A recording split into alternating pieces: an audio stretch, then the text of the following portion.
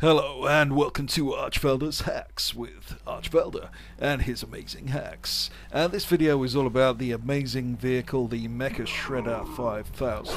There's been an awful lot of reports about this vehicle on the Warcraft bug report forum, and I've been reverse engineering the reports they've received and trying to crack what's going on.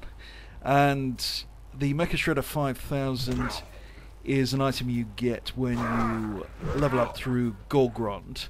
When you get the starting quest there, whether you're Horde or Alliance, and do about 7 or 8 quests depending on the faction. And then you begin the option to take either the sparring arena or the mechashredder 5000. And you want to choose the latter if you want to try this glitch, obviously. Now this item has a couple of bugs that are quite obvious.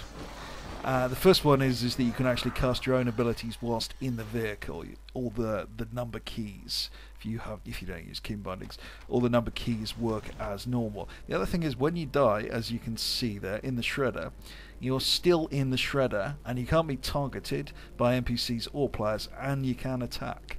And naturally this has some game breaking properties, especially in PvP. Also has some utilities against NPCs. So you can see here I'm attacking Kazakh, and as soon as he kills the shredder, he resets and I can actually attack him. Problem is because there's no one to keep him in combat, and I'm in an inaccessible location, he's evading.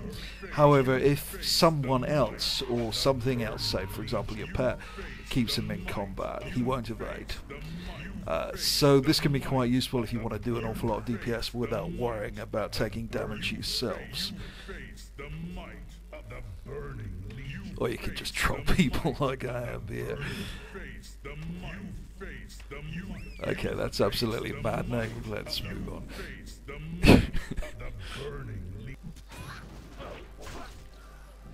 And I've had some fun going into the Alliance base with my Horde Hunter and just wreaking havoc. The evade limitation is the main limitation of this exploit, though you can still cause quite a lot of damage, particularly if you've got something with if you've got a spec with a powerful pet like a Beastmaster or a Demonology Warlock. And although the NPCs tend to evade quite quickly, some of them are weak enough you can actually kill them.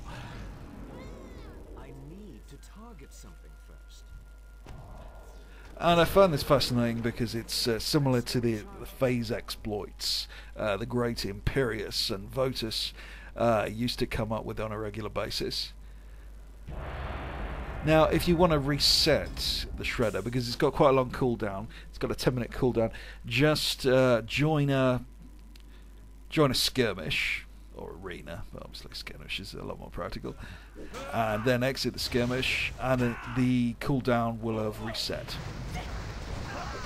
Many things actually reset when you go in and out of a skirmish like that.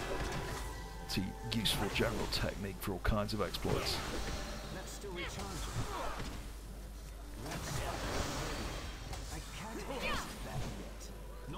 Anyway, so there's the hack. Hope you found it interesting and useful. I know I did.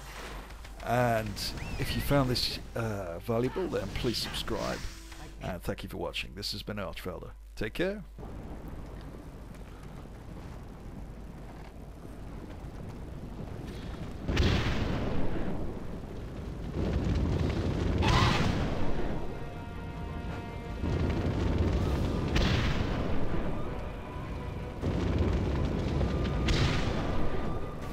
I could just do this for hours.